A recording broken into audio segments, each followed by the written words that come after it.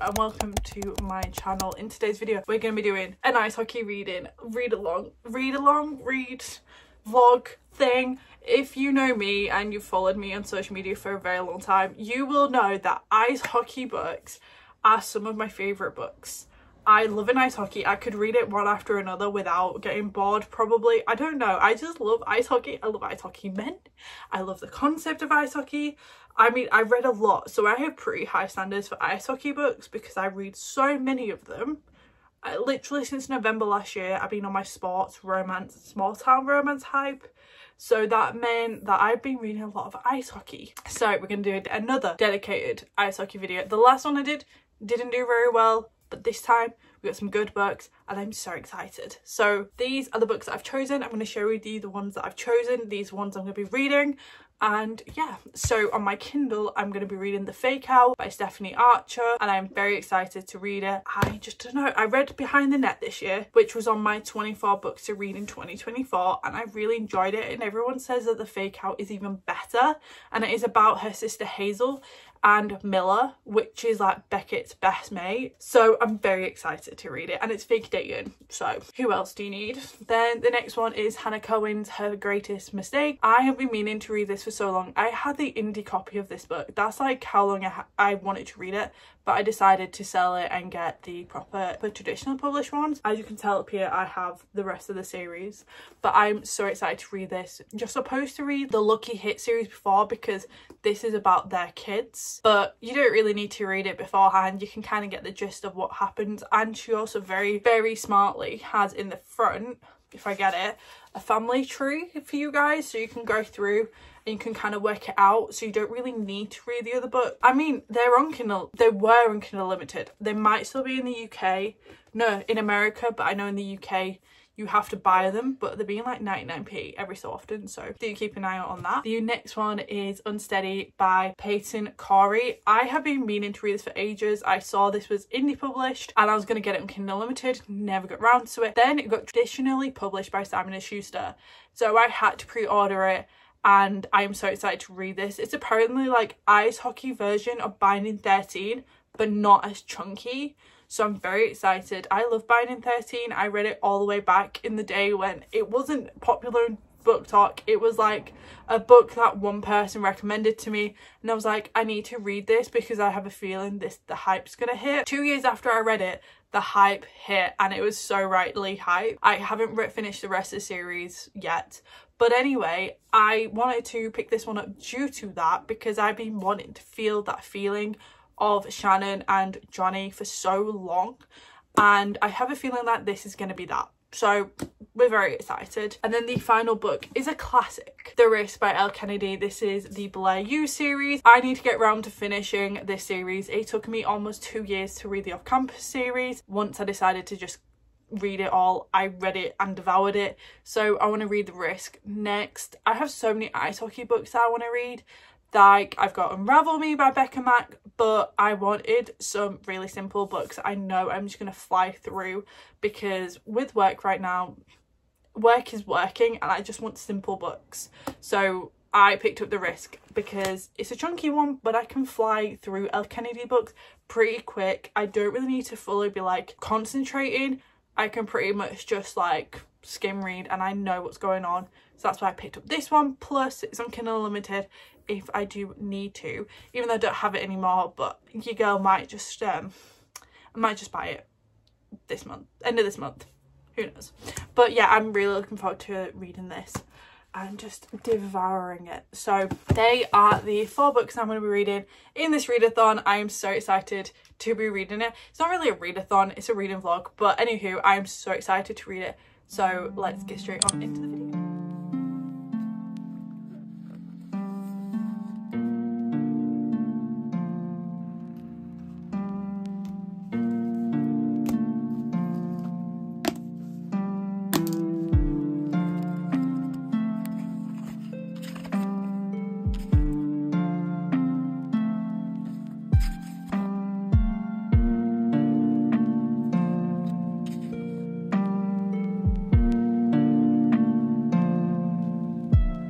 Same girl, same. Relate so hard to Ro right now.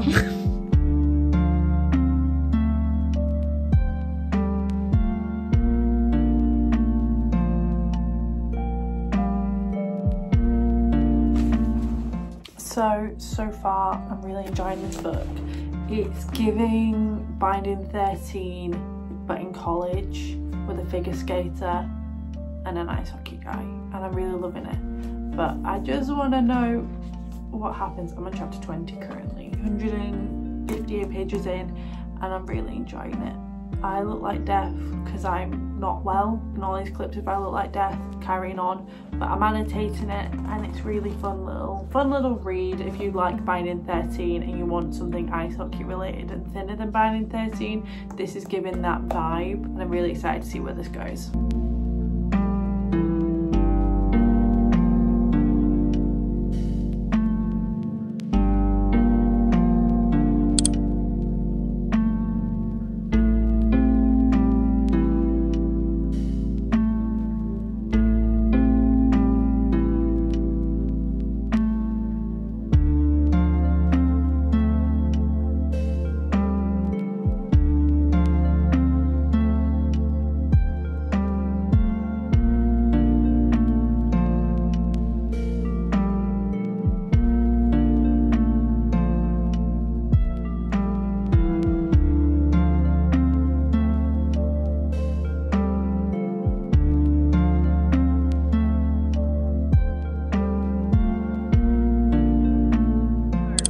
Be coming to you right now because I have read 2 books and I haven't really spoken to you yet, so I'm going to be speaking to you now.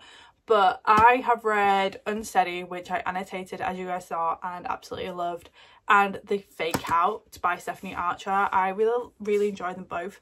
I'm going to be doing a full review of each book at the end of this long reading vlog. I'm going to just do a full, like, all 4 books one after another rapid review time. But I did really enjoy them. I haven't filmed a lot or spoke because last week, well, this whole week, I've been really unwell. I suffer with a chronic illness called fibromyalgia, and I was just not in it.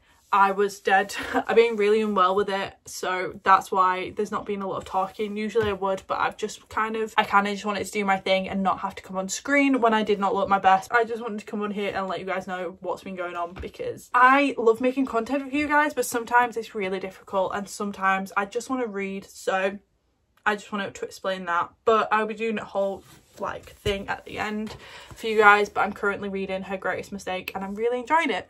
So yeah, I've just kind of gone through and decluttered my entire bedroom today, so that's what we've done today, which has actually been quite fun. Yeah, we're on this one. I'm going to sit downstairs and read it now. Forward to it. I'm loving the fact that I'm reading ice hockey again. Head back on into the video now after this little life update.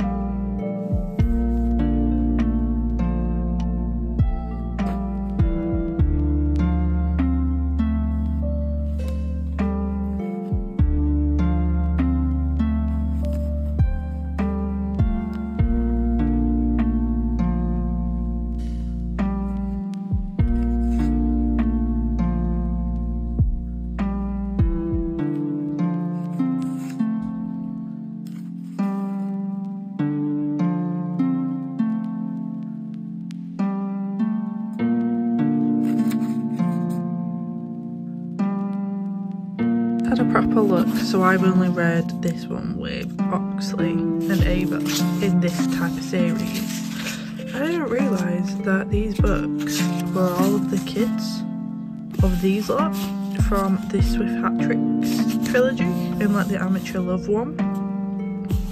I never realised that. I've only read one. I've got the other one on my Kindle. I've got Between Periods on my, is it Between Periods? No, I've got Blissful Hook on my Kindle. Oh, I don't know what to do, but I think I'm going to start this one because I'm really excited to, and everyone says I need to read this. So we're just going to have to not get confused. But yeah.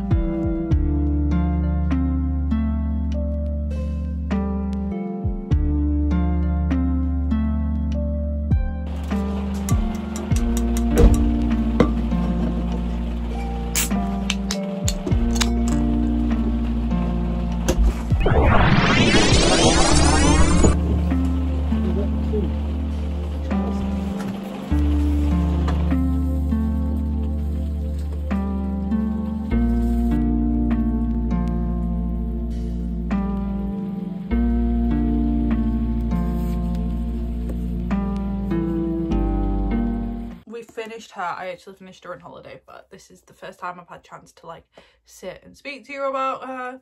So I have finished Her Greatest Mistake by Hannah Cowan. I am obsessed, legit obsessed. I have been posting on my TikTok about this just basically since I finished it constantly. I am in love with this book. So this one is an ice hockey book. Obviously we're doing an ice hockey reading vlog.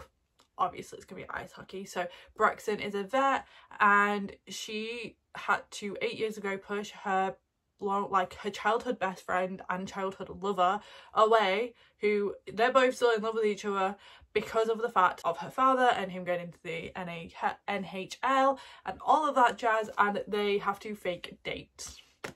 Yes, my love, this is a fake dating childhood friends to lovers, and I am obsessed. I'm going to put some quotes on the screen that I've saved. I may have also shown them whilst I was reading, but my god, these two characters, like Braxton and Dox, like, they're just everything. You're reading it, I want a romance like you. Like, you two are cute. Like, so freaking cute. So if you want a cute, like, childhood friends to lovers, which you know isn't my vibe, but somehow Hannah Cowan has made it my vibe.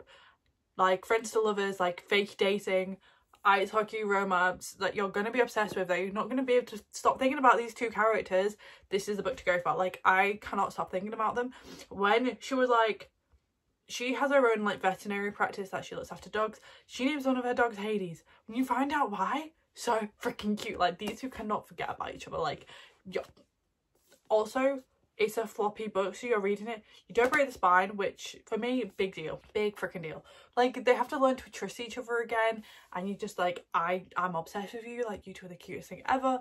I don't know how to explain it without just saying cuteness, because these two. But obviously end of the video will have my full wrap up at the end of like all my thoughts and feelings once I've contributed and like made my brain work, because I've seen Destiny do this where she goes like, talks about it and then does her full thoughts at the end with all of the books, and I prefer that vibe, so that's what we're gonna be doing.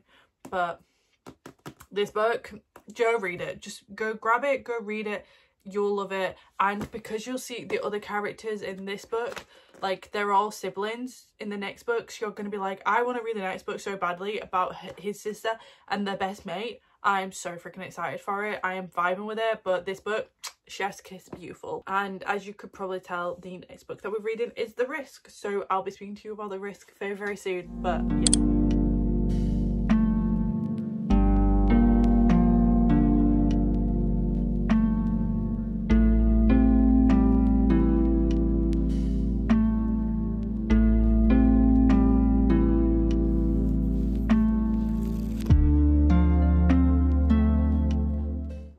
Reading The Risk right now. I'm reading it on my Kindle, but I've got the physical, okay, if I'm ever feeling the physical book.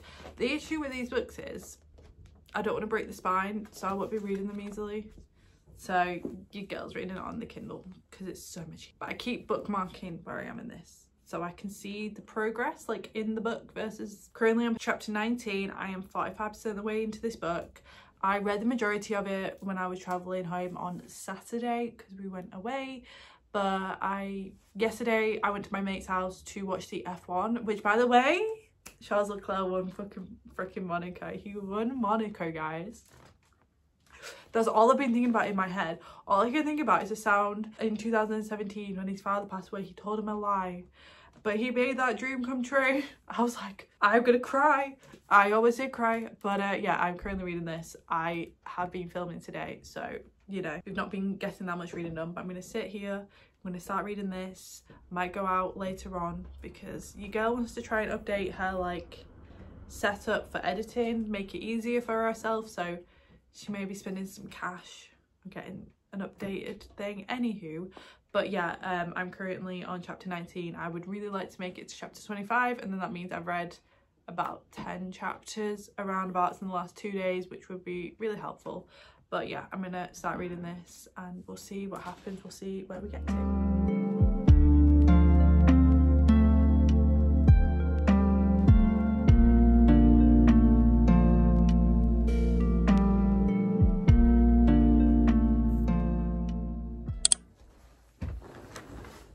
Hello. we've got beautiful sunshine at this current moment in time because for some reason on an evening my room gets really nice sunshine. Anywho, we're going to be going through and talking about all the books that I've read in this reading vlog. We have read 4 of them. 3 of them were physical, 1 of them was on my Kindle. So we're going to dive straight into this full-on wrap-up of all of these books. First one we read was Unsteady by Payton. This book was so good. If you love Binding 13 and like that series like I do, you'll enjoy this. It's a shorter version and it's ice hockey and a figure skater. She has to look after her brothers, similar to Binding 13, while she's in college because of her dad, who's an alcoholic, which you learn about why he was caused like that, why the boys are into hockey, and all of that jazz, like. And the other guy is an ice hockey player who's been in an incident and is having to relearn, like, how to not be scared when he is, like, on the skates and on, like, the road and stuff, because he had an incident and he's having to learn about that. So he suffers with panic attacks, she suffers with panic attacks but knows how to deal with them, and it's kind of just like this emotional but heart-wrenching story about these two people, and they meet in the ice ring. It's really good. I annotated it. It was a really good read to annotate. I'm too hot in this jumper up here. Whew. I annotated it. I don't annotate many books and I wouldn't have normally annotated this just because, like, I paid full price for it. I only really annotate books that I didn't pay full price for or I get from the works, just due to the fact they're quite expensive books. But I decided to annotate this one because of the fact of, like, I knew it was going to be like similar Binding 13 vibes, so I wanted to annotate it. And look, for a romance book, that annotation's a lot. Like, I don't annotate a lot. One of the quotes I just found just right now: I would bleed myself dry if it meant I could take your pain away. Now tell me, like, this book will have you almost in tears. This book will have, like, the emotional roller coaster. It was everything. I believe I gave this a 4.5 or a 4.75 star read. It was not a 5-star read, but it was amazing. I actually read this at a similar time that Kaya, one of my books friends, did. She rated it a 5-star. My rating was just slightly lower because I have high expectations for ice hockey romance. Like, to give it a 5-star, it's got to be unbelievable. This was really good and I will highly recommend it to so many people. Like, if somebody goes, do you want an ice hockey romance, I would tell them this one because currently it's a standalone. If they don't want to get into a massive series, I would always recommend this one. So I did really enjoy it and I would rate it. The next one that we read was The Fake Out by Stephaine. I enjoy this. People said this is going to be better than first one, which is Behind the Net, and it is. This is a fake dating romance. The girl is the sister to the one in the first book and she does not date ice hockey players at all. She has a history with them, does not want to be anywhere near them, but she has to fake date this guy, and they were like childhood, have gone through a lot of stuff together. So that was really a good book. I did really enjoy it. I think I've read that many ice hockey books that most of them are merging together. This is the issue. This is why I have such high standards for ice hockey books, especially with giving them 5 stars. It's just because of the fact that I read that many, they all merge together and it's got to be like a lot to stand out. This, I believe I gave it like a 4.5. Like, I loved it. I read it in an entire day. Like, I did not put that book down. I read it from start to finish in one day, which for me, that's impressive, and I don't do that very often with books. So that meant that I did really enjoy it. I got really liked it. I really liked, like, some of the aspects in it, especially with, like, them knowing each other from such a young age. I've actually started loving that trope, the trope where they actually know each other from such a young age. It's not my normal thing that I enjoy, but I did, and I have recently been really liking it. And yeah, it was just something a bit different. I preferred it to the first one, but I think they were on par with each other. So if you want a really good ice hockey series, I would highly recommend to read Stephaine Archer's ice hockey romance series because they go hand in hand and they're really good, and they're currently being traditionally published. They're still on Kindle Unlimited though, which I really like the fact that even though they're being traditionally published, they're still on KU because they were originally indie published. I hate it when a book, especially in the UK, gets traditionally published and then they take it off KU and you're just like, why did you do that? But anywho, it's completely fine. The next book I read is Her Greatest Mistake by Cowan. This is another one that was indie published and now has been traditionally published. I think actually all of these were indie published and now become traditionally published, which I vibe with. But this one is about childhood friends to lovers. They haven't seen each other in 8 years. He's in the NHL and they have to fake a date because of a scandal that has happened, and she's the only way to get him out of the scandal, says the guy and the coach and stuff. So she gets involved due to the fact that her father is involved in it all. They've not spoken since something happened majorly 8 years ago, which you start off with. So it does go back in time in like certain chapters, but that you need to get the preface of this book.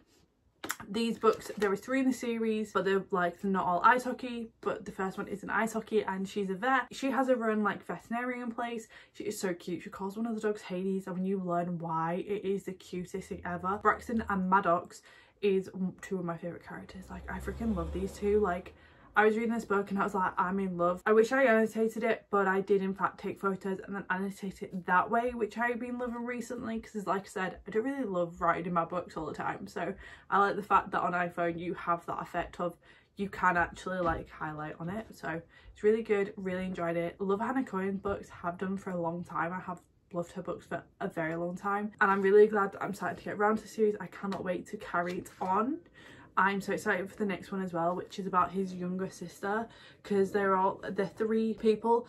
It does explain in the beginning. I did explain when, I think earlier on, but there's a little family tree. So if you want to, you can always read the series before, which is called the Swift Hat Trick series, and that shows you, and then these are of their kids, so you can see how it goes. I've already read, yeah, Lucky Hit. I've got Blissful Hook, so I think I'm going to read that. That's on my Kindle. Recommend to read, if you can read this without reading that series, but I read Lucky Hit, then this, and there's parts where you get Oakley's point of view, and it makes more sense because you know who Oakley is, that you've getting his point of view. So I would actually probably recommend to read that series before this one, but I did really enjoy it. Then the final book that we read was The Race by Elle Kennedy. I started this on my Kindle because I didn't have the physical book with me when I started it, and then I just finished it on my Kindle. I actually finished this today.